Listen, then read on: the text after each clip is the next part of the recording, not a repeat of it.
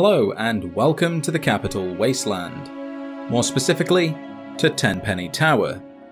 Throughout this bigots high-rise are a number of small details that we can discover. And now that I present to you 5 secrets you may have missed in Fallout 3's Tenpenny Tower. Starting us off, we have something quite peculiar that other traders just don't seem to do. Tenpenny Tower is home to a number of elitists who only offer the finest of things to the finest of people.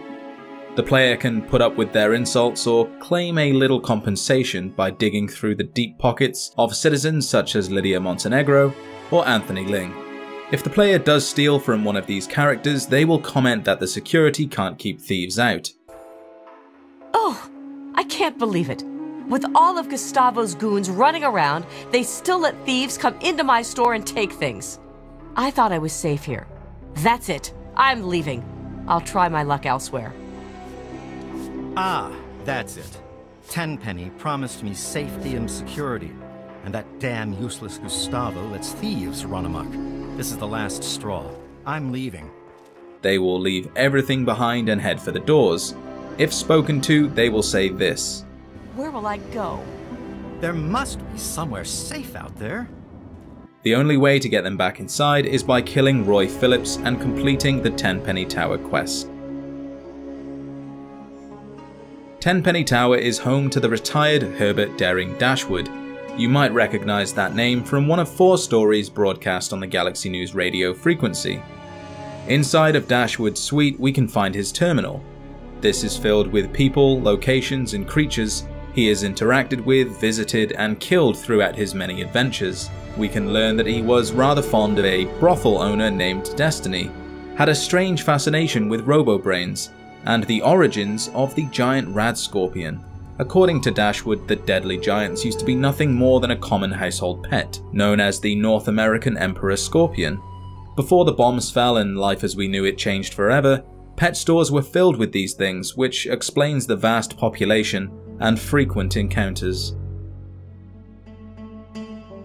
Tenpenny Tower is home to the friendly robot bartender, Shakes, although that's only because he's programmed to be. He's also programmed to charge ridiculous prices for drinks, and if there's one thing I won't pay for, it's overpriced beverages. In the Federalist Lounge is a terminal which controls Shakes' prices.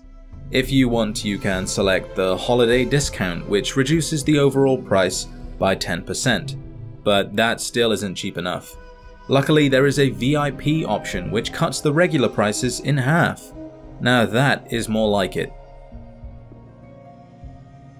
Did you know that the idea of Tenpenny Tower was inspired by the Fiddler's Green skyscraper in George Romero's Land of the Dead?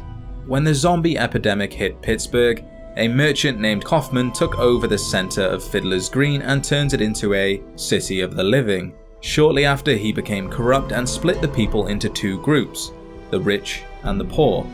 Everyone who could afford a place in Kaufman's tower was perfectly safe, while those who couldn't were left to fend for themselves.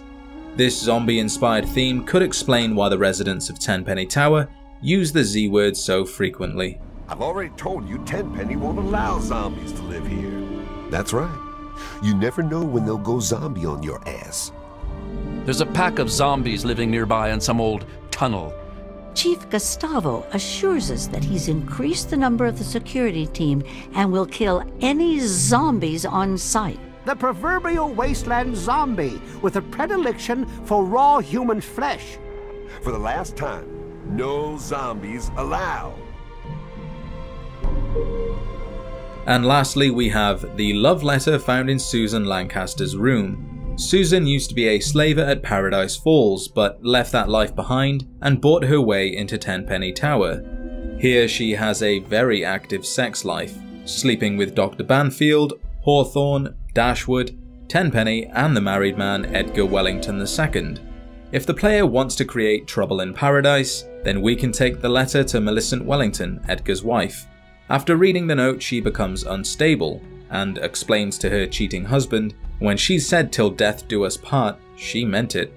She then goes on to slaughter Susan and leaves Tenpenny Tower forever. No one bats an eye at this, by the way. I don't suppose there is someone else for you to talk to? Oh my God. This can't be real, but it's in his handwriting. Oh my God. He's dead. I'll kill him. And her. They're both dead.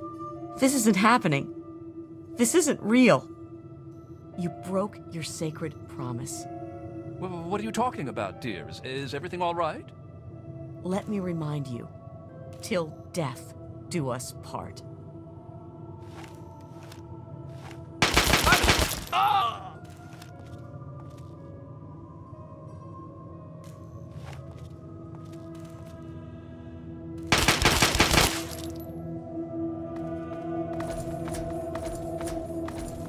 Ah, hello.